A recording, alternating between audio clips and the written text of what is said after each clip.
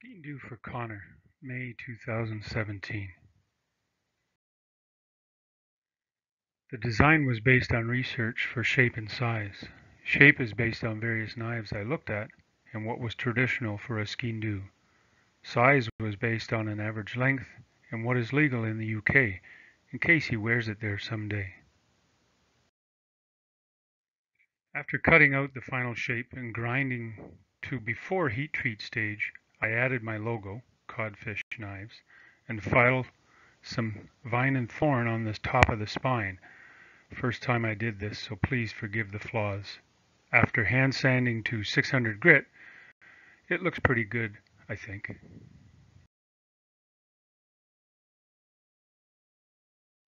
After fitting handle scales and readying the pins, the knife is ready for heat treat. Hand sanded to 800 grit on the blade portion. After attaching the scales with epoxy, I shaped and sanded the handle to the final dimensions you see.